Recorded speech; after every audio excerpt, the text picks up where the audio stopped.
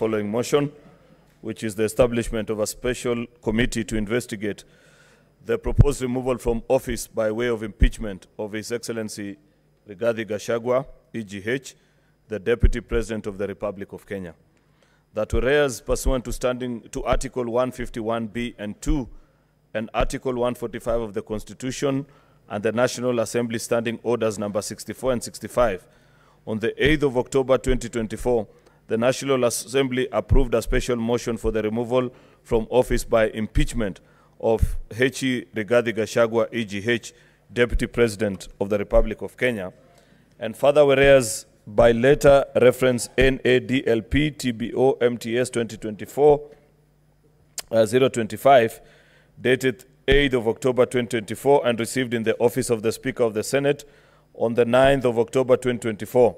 The Speaker of the National Assembly informed the Speaker of the Senate of the approval of the special motion by the National Assembly and further forwarded to the Speaker of the Senate documents in evidence of the proceedings of the National Assembly. And whereas pursuant to Article 145(3)(b) of the Constitution, as read together with Article 152 of the Constitution and Standing Orders 78(1) and 79 of the Senate Standing Orders, the Senate may by resolution appoint a special committee comprising 11 of its members to investigate the matter. Now, therefore, pursuant to Article 145(3)(b), the Constitution as read together with Article 152 of the Constitution and the Standing Orders of the Senate Standing Orders, the Senate resolves to constitute a special committee to investigate the proposed removal from office by impeachment of H.E. Rigathi Gachagua, EGH, Deputy President of the Republic of Kenya. I thank you, Mr. Speaker. Next order. Order number 8, motion, establishment of a special committee to investigate the proposed removal from office by impeachment of His Excellency Rigathi Gachagua, EGH, the Deputy President of the Republic of Kenya. Majority Leader.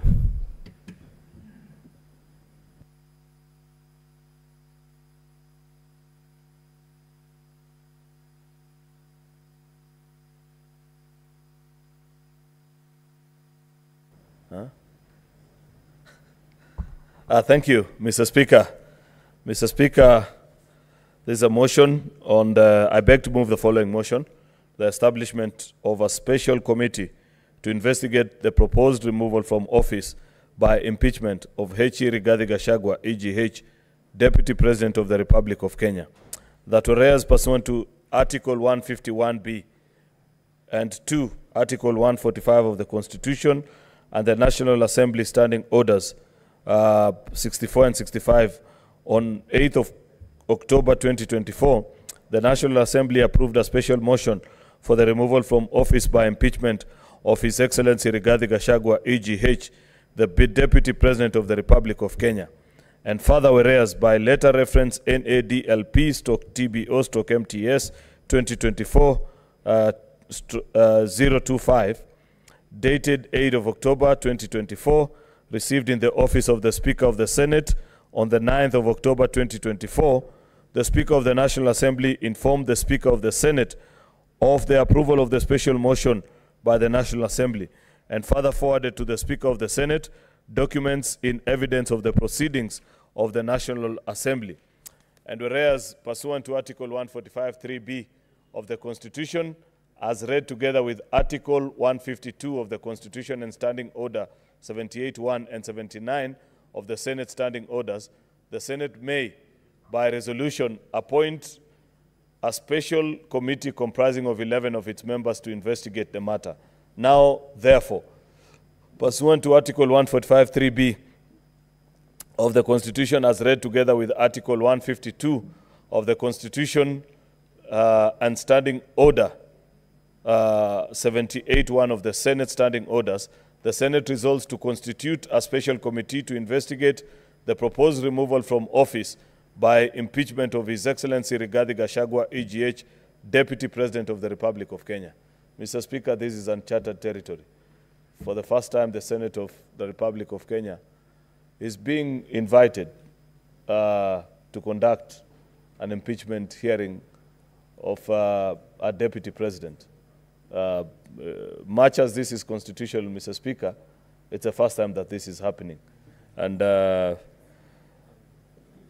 is a proposal before us as a House, as per our standing orders, to either consider this matter.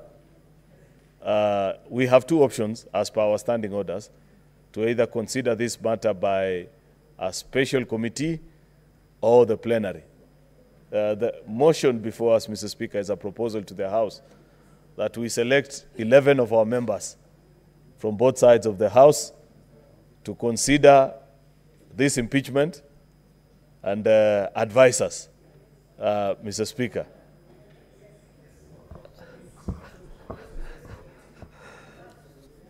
Mr. Speaker,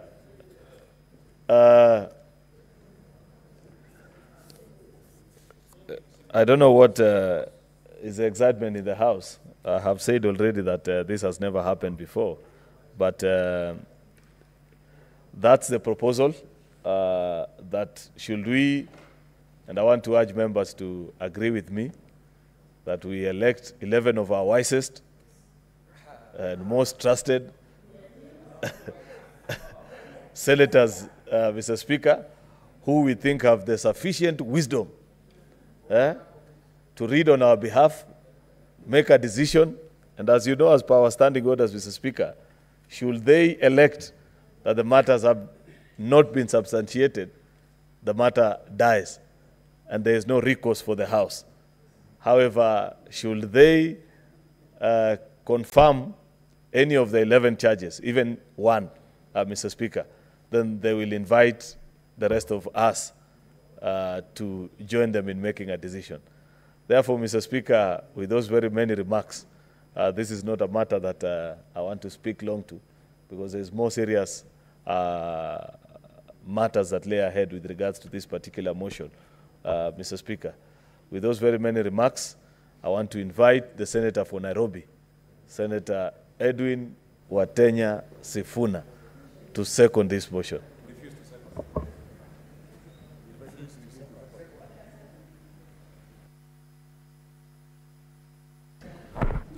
Thank you, Honorable Speaker. As you have indicated in your communication, indeed this is a matter that is extremely unique, that has elicited immense public attention, and therefore, Honorable Speaker, given the mood of the House and especially on the minority side, I respectfully decline to second that motion.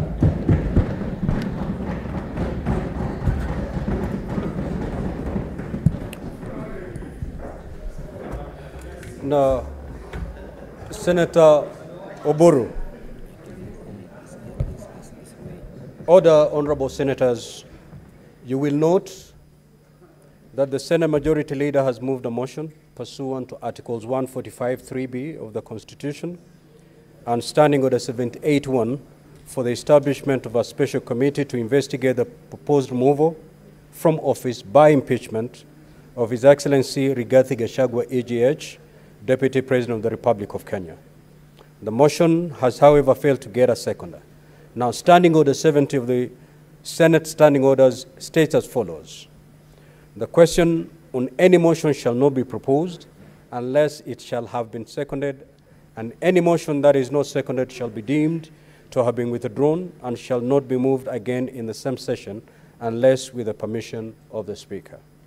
Honorable Senators, as I communicated earlier today during the sitting, by way of a message on the resolution of the National Assembly, Article 145(3)(b) of the Constitution, as read together with Article 78(1), provides that the Senate, by resolution, may appoint a special committee comprising 11 of its members to investigate the matter. The motion having been deemed to be withdrawn, pursuant to Standing Order 71, the proposal for a special committee is defeated. The Senate will therefore proceed with the investigation of the proposed removal from office by impeachment of His Excellency Rigathi Gachagua, AGH, the Deputy President of the Republic of Kenya, in plenary.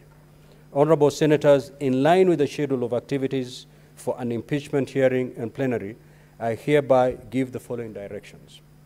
A, the clerk to issue invitations to appear to the Deputy President today, Wednesday, the 9th of October, 2024. B, the clerk to issue invitations to appear to the National Assembly today, Wednesday, the 9th of October, 2024.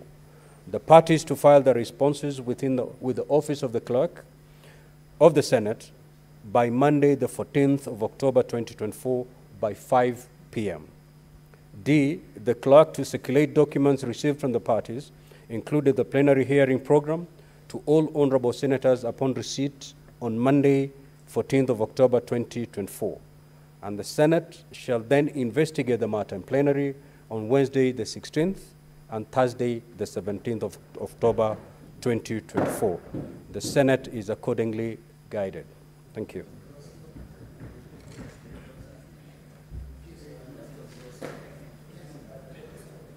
Any clarification, Senator Fernandi?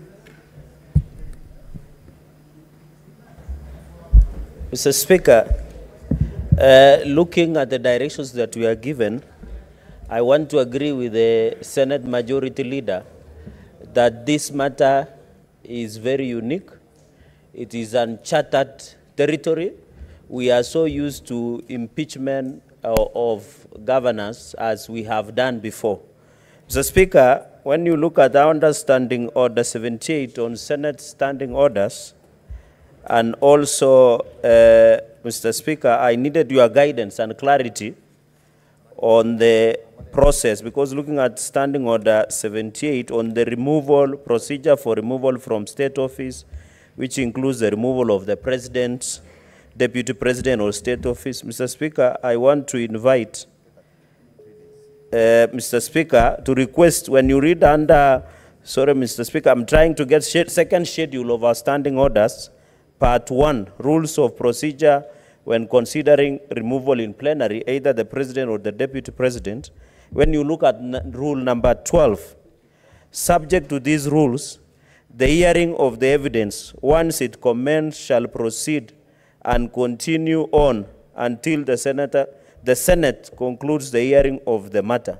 So, Speaker, this extrapolates itself from Article 145, 150 in the removal of either the President or the Deputy President, considering this a matter of national interest, and it will involve a lot of process, evidence producing, and many other procedures.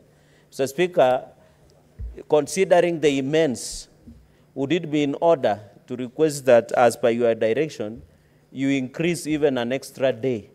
You know, Mr. Speaker, they say justice should not be seen, should not only be seen, but to be seen to be done.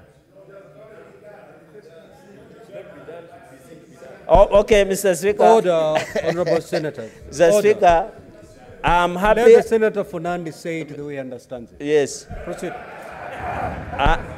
And Mr. Speaker, I am directly translating from my Kalenjin mind, so members will have to bear with. Mr. Speaker, justice should not only be done, but should be seen to be done, Mr. Speaker.